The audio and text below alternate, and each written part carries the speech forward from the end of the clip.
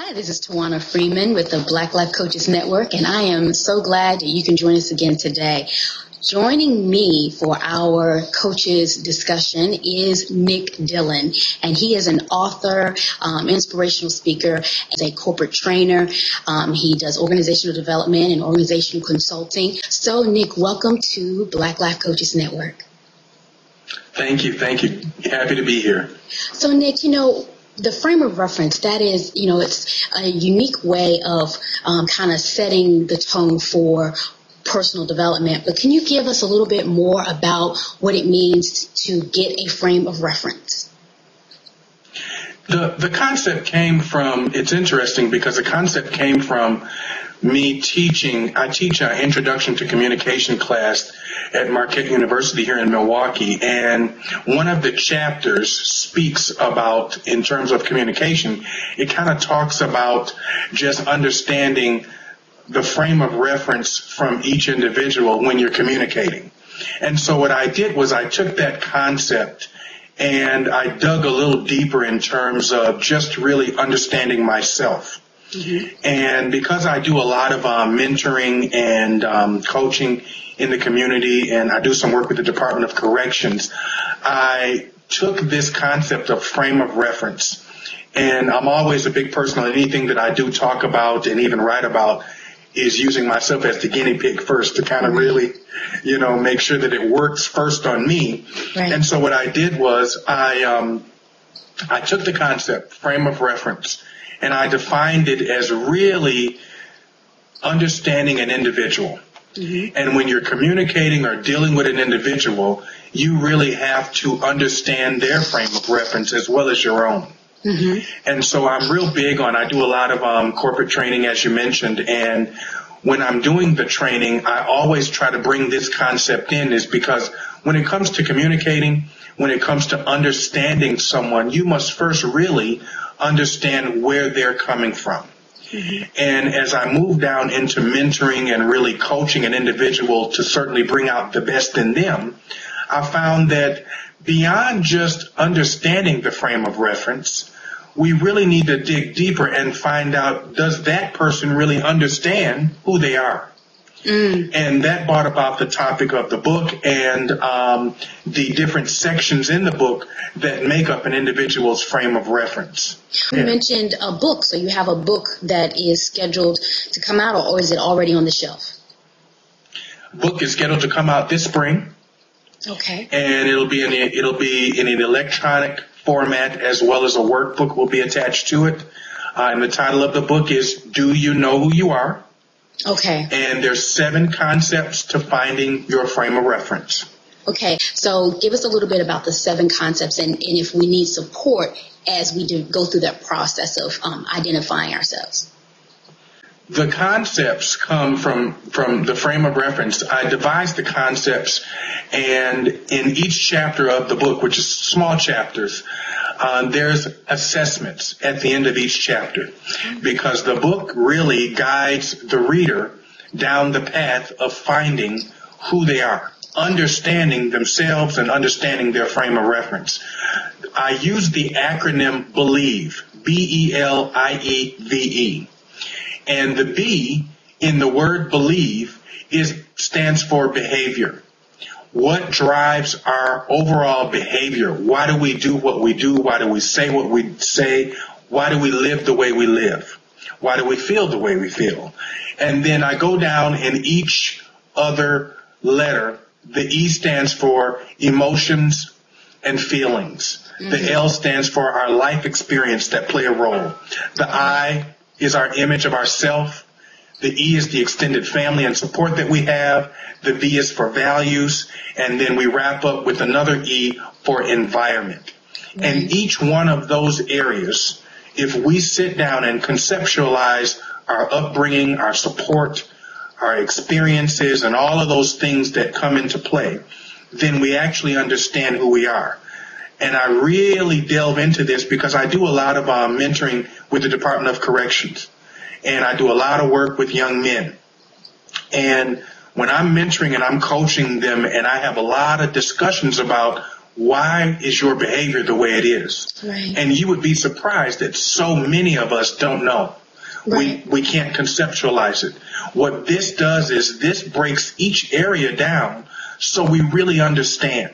And if we understand our frame of reference, and maybe it's not the way we want it to be, the choice from a support services standpoint is that you can change that.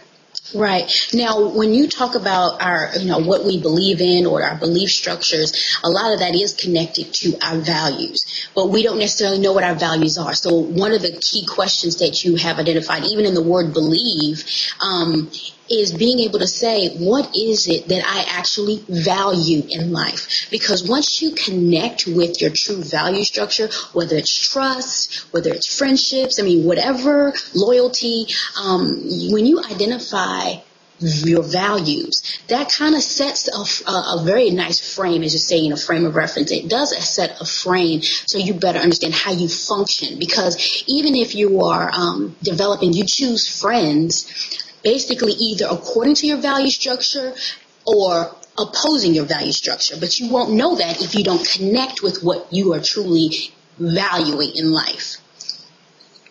I agree. Values comes into play because it's those values and beliefs that really what define you when no one's watching. Oh, yeah. And what I always tell my clients, as well as even when I'm doing some speaking engagements, is that values, as you stated, are what makes up us in terms of maybe it was grandma, maybe it was our parents, maybe it was our environment. Right. And as we've now entered into adulthood, we have our own set of moral, ethical values and beliefs, whether those are positive to someone or negative. I may not like the values that I've acquired. I may not like what I've come to be. My values may be 100% traumatic. Right. And that's when, as a coach, I like the idea that I'm able to take off that hat and put on my counseling hat. And that may be where I have to sit down and work with someone who says, you know what, I don't like the values that I've cultivated. Mm-hmm. And this works a lot when you're working with individuals that are just out of the correctional institution. Right. You got some values that we got to shake up a little bit. That's true. We've got to redefine those things for you so that you can reshape that going forward in life. So, that's interesting because, from the perspective of knowing that you may not have the right value structure. Coming from that perspective, how difficult is it to coach someone through a value reassessment, let's say? Because if I have a set of values that are working against me, it's going to take a whole lot of reorganizing thoughts, a lot of emotional transition. It's going to take some time for me to start seeing the positive value versus the negative value. How long does it take someone typically to kind of understand that they need to reframe those values? Well, let me start by answering that. As with any coaching and even counseling, the first part of that is depends on the individual. Right. And that individual's desire for change.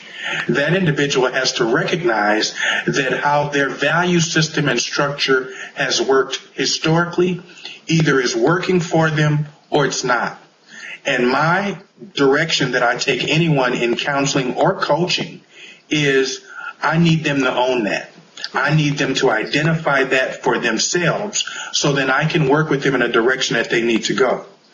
And typically it can take anywhere from, I would say, 3 to 6 months to really work on thinking. And that's when you bring a little bit of cognitive behavior counseling involved. Right. And then the coaching is there. I'm there as their biggest fan, their biggest cheerleader. Right. And we chart and we plan those results along the way so that they can see their thinking is better. They can see their thought process is better and their decisions become better, so on and so forth. Right. And in your practice, I'm sure you've had great success in being able to help someone transition from, in that framework to better frame their own life so they can know who they are. Knowing who you are, obviously, when you know better, you do better. As you mentioned, the 7 concepts. So can you give us a kind of an example of how that flows? Let me give you a great example. I have a client, and let's just say I started with that client about 2 years ago today. And that client started out with a very low self-image of themselves. They lacked in terms of confidence, and their long-term desires weren't great. They didn't see themselves outside of their current situation. Sure. They had some okay upbringing, some trauma that happened in their childhood, and I had knew this individual maybe 25 years ago. We reconnected and kind of went down the road of let's get into some coaching. You got an individual from a mindset standpoint that told me, all I really have is a high school diploma. I don't like school. I can't make it. My biggest aspiration is not that great. Mm-hmm. And I can't see myself beyond this moment. Mm-hmm. And what we did over the course of almost 2 years now is we changed his thinking. Sure. We changed, and what I do with my coaching is at the end of each coaching session, my clients get a key concept. Every client leaves at the end of the call, at the end of the meeting, with something to work on. Sure.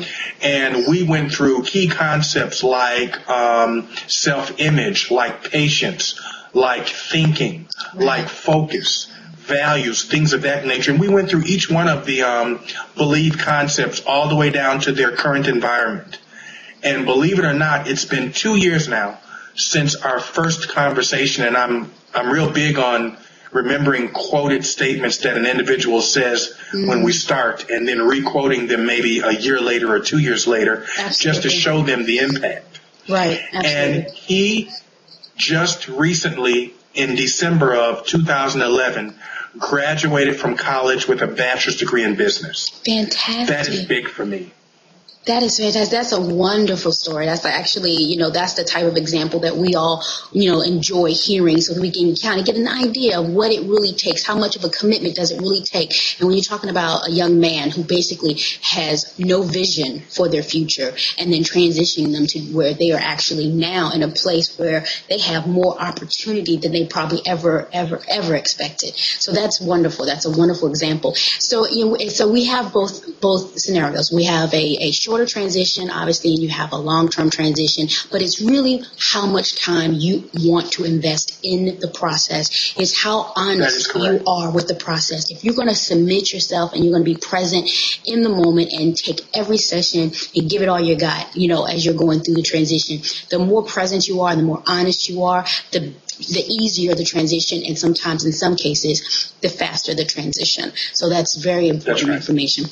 Okay, so your book is coming out in the spring. That we would love to support you and be a part of the Believe team, so that we can learn that the 7 concepts, and of course begin to transfer that learning, because as a coach, I could see myself using those 7 concepts. Is in the future, do you see yourself teaching the 7 concepts in a train-the-trainer aspect, because your background is in training and organizational development? So is there an opportunity where other coaches can learn the 7 concepts of belief? Yes, my whole goal with the book, as well as long-term planning for it, is to be able to not only do a train-the-trainer, but take the book and create workshops with it. Whether we do a workshop where we guide people through finding their frame of reference, or certainly using it as an educational development piece for other coaches to be able to say, how can I use this in my practice? I use this book as the foundation for my practice. Right. And I take, whether it's coaching or counseling, I take every client down this road so that they understand themselves. Right. And this breaks down barriers, and that's why it's so impacting for me. It has broke down barriers for me, and you have to be authentic with yourself. You have to be open. You have to be honest with yourself. And the first thing I tell every client is that I'm not giving you something that I didn't do myself. Right. This helped me to understand me.